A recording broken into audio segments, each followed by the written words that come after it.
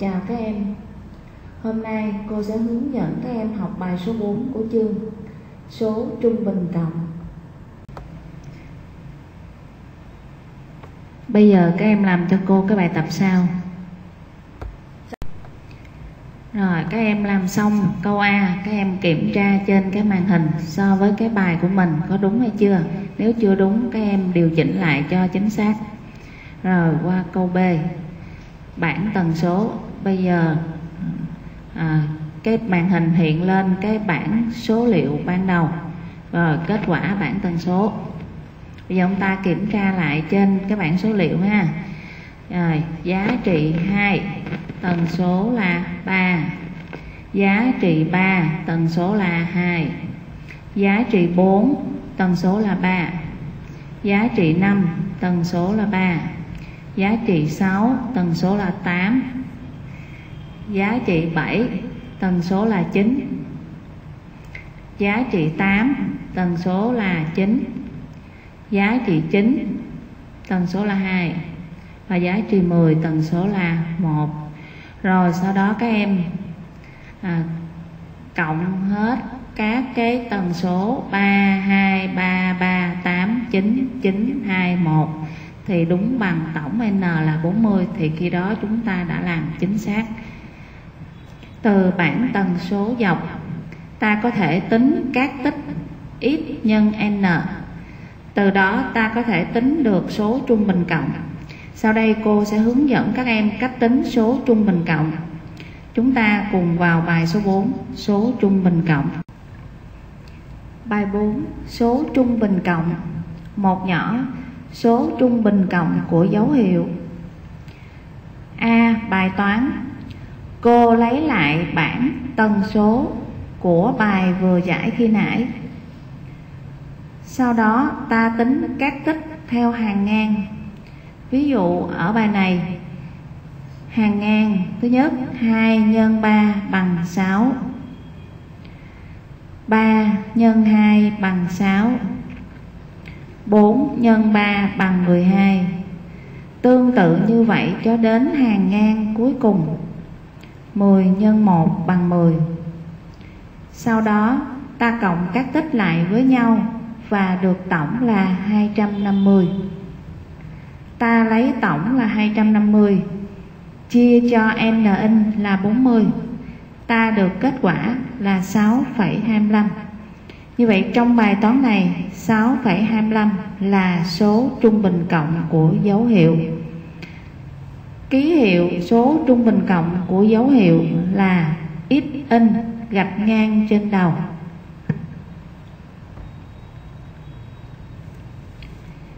Như vậy từ cái bài toán này chúng ta có công thức tính số trung bình cộng của dấu hiệu. Bây giờ các em hãy nhìn lại cái bảng tần số. Nếu chúng ta xem các giá trị 2, 3, 4 vân vân cho đến 10 lần lượt là x1, x2, x3 vân vân cho đến x9. Các tần số tương ứng là 3, 2, 3 vân vân cho đến 1 là N1, N2, N3 vân vân cho đến N9, thì ta suy ra được công thức tính số trung bình cộng của dấu hiệu như trên màn hình. X ngang bằng x1 nhân n1 cộng x2 nhân n2 cộng x3 nhân n3 cộng vân vân cộng cho đến xk nhân nk. Như vậy trong bài tập vừa rồi thì xk nhân nk đó chính là x9 nhân n9.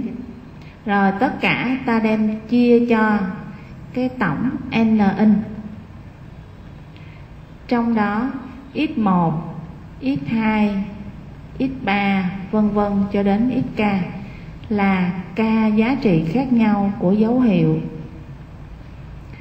N1, N2 vân vân cho đến nk là k tần số tương ứng. N là số các giá trị.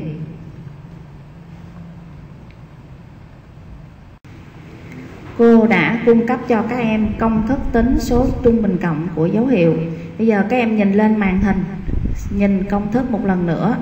Rồi chúng ta áp dụng làm bài tập chấm hỏi 3 trang 18 sách giáo khoa. Rồi các em nhìn đề trên cái màn hình, bắt đầu làm bài.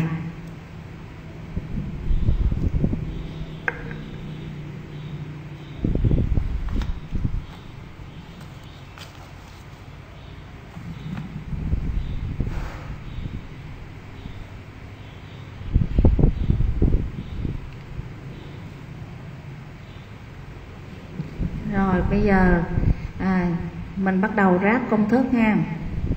Như vậy mình sẽ lấy hàng ngang 3 nhân 2 cộng 4 nhân 2 cộng 5 nhân 4 cộng 6 nhân 10 cộng 7 nhân 8 cộng 8 nhân 10 cộng 9 nhân 3 cộng 10 nhân 1.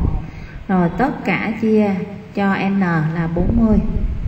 Rồi sau đó các em sử dụng máy tính các em tính thì các em được ở trên là 267 và chia cho ở dưới là 40 thì các em ra 6,675.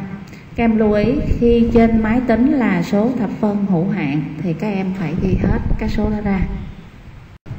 Cô giới thiệu với các em kết quả học tập học kỳ 1 của 4 bạn học sinh lớp 7-11 như sau.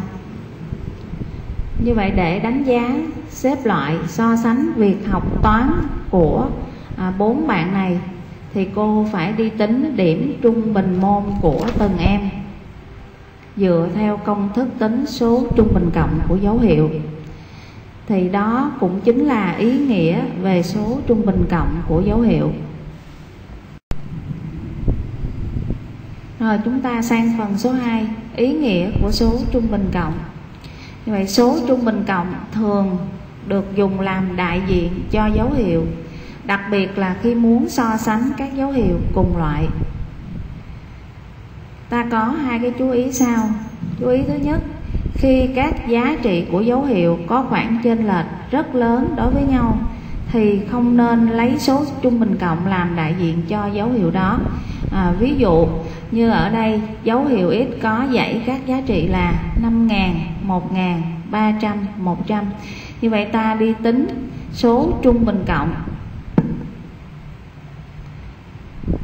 là ra là số trung bình cộng là 1.600. Như vậy ta không thể lấy số trung bình cộng x ngang bằng 1.600 làm đại diện cho x lớn vì có sự chênh lệch rất lớn giữa các giá trị. Rồi cái chú ý số 2 đó là số trung bình cộng có thể không thuộc dãy giá trị của dấu hiệu.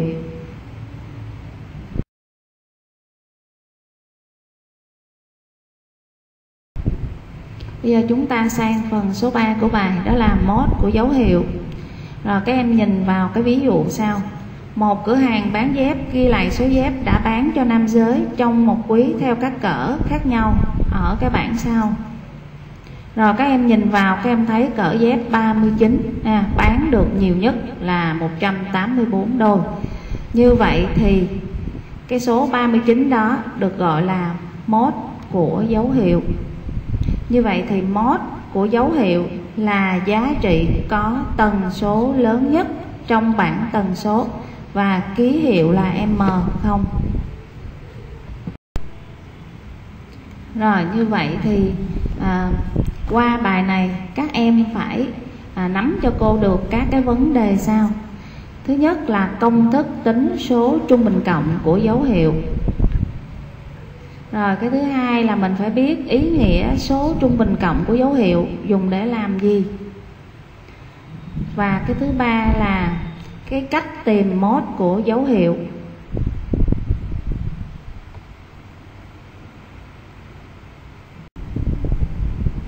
Rồi bây giờ vận dụng các kiến thức đã học, chúng ta sẽ làm bài tập củng cố sau. Để nghiên cứu tuổi thọ của một loại bóng đèn, người ta đã chọn tùy ý 50 bóng và bật sáng liên tục cho tới lúc chúng tự tắt. Tuổi thọ của các bóng tính theo giờ được ghi lại ở cái bảng sau, làm tròn đến hàng chục. Rồi bây giờ câu A là chúng ta tìm dấu hiệu và số các giá trị. Câu B chúng ta tính số trung bình cộng, và câu C tìm mốt của dấu hiệu. Rồi các em bắt đầu làm câu A trước ha.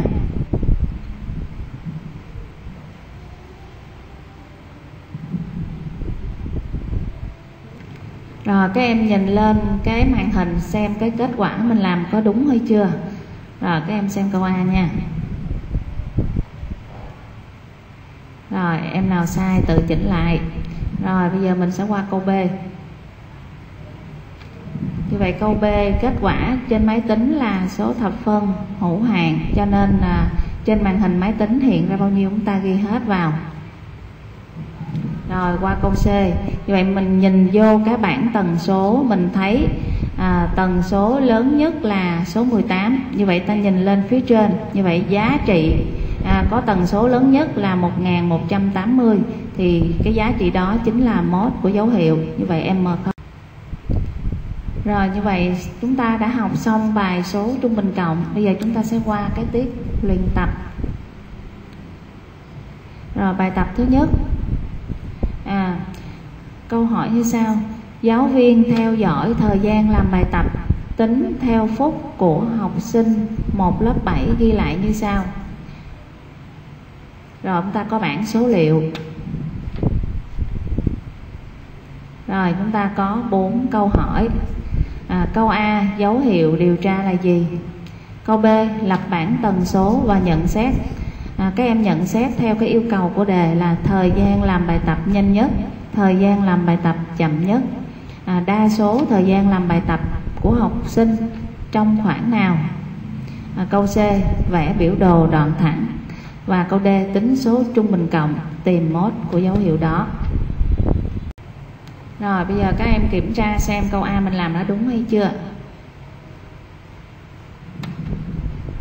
Rồi bạn nào sai thì chỉnh lại. Bây giờ mình sẽ qua câu B. Rồi bây giờ lập bảng tần số của câu B, các em kiểm tra. Rồi bây giờ chúng ta nhận xét. Như vậy thời gian làm bài tập nhanh nhất là 5 phút, thời gian làm bài tập chậm nhất là 14 phút. Và các em thấy cái tần số số 7 và số 9 thấy không? Em thấy là thời gian làm bài tập là 8 phút là có 9 học sinh làm bài tập, 9 phút là có 7 học sinh. Là hai cái số này là lớn, cho nên là mình sẽ trả lời đa số thời gian làm bài tập của các em học sinh lớp 7 là trong khoảng từ 8 cho đến 9 phút. Rồi bây giờ các em kiểm tra xem cái biểu đồ đoạn thẳng của mình đúng hay chưa. Các em lưu ý là cái đoạn đứng thì vẽ liền mét, cái đoạn nằm ngang thì vẽ gấp khúc, và chúng ta đặt thước vuông góc với hai cái trục.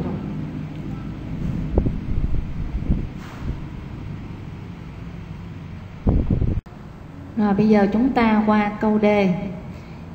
Câu D tính số trung bình cộng là có hai cách. Cách thứ nhất chúng ta sẽ sử dụng công thức. Rồi cách thứ hai, ở đây người ta chưa có cho bảng dọc sẵn, mình phải chịu khó mình kẻ lại cái bảng dọc, bảng tần số đó.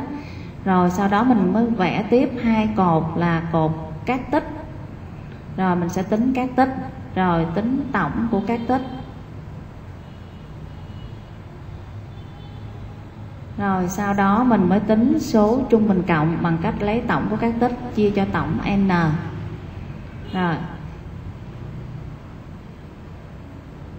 Rồi cuối cùng là tìm mốt của dấu hiệu. Vậy mấy em thấy là số 9 là tần số lớn nhất. Như vậy thì giá trị của tần số lớn nhất là giá trị 8. Như vậy thì mốt của dấu hiệu là bằng 8. Rồi bây giờ chúng ta qua bài tập số 2. Năng suất lúa mùa đơn vị là tạ trên 1 hecta của một số tỉnh năm 2013 được cho trong cái bảng sau. Rồi bây giờ đề sẽ hỏi các câu hỏi sau. Câu A, dấu hiệu điều tra là gì? Câu B, số các giá trị của dấu hiệu. Câu C, số các giá trị khác nhau của dấu hiệu. Câu D, tính số trung bình cộng của dấu hiệu, từ đó suy ra năng suất lúa mùa trung bình của các tỉnh đó năm 2013.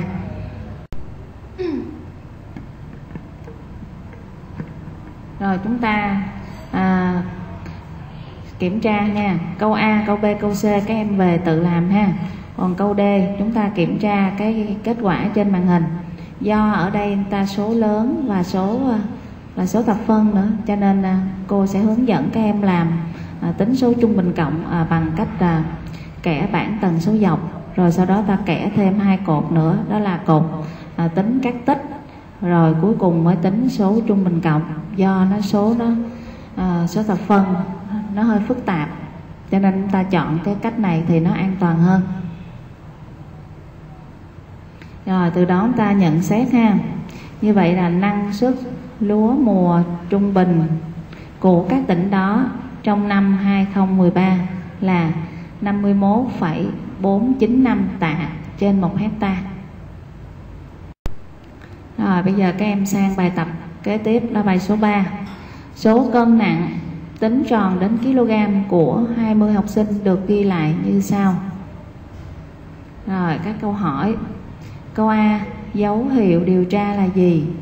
Câu B, lập bảng tần số và nêu nhận xét số kg của học sinh nhẹ cân nhất, của học sinh nặng cân nhất và cân nặng của học sinh chủ yếu trong khoảng nào. Câu C, tính số trung bình cộng và tìm mốt của dấu hiệu này. Rồi bây giờ các em kiểm tra cái bài số 3.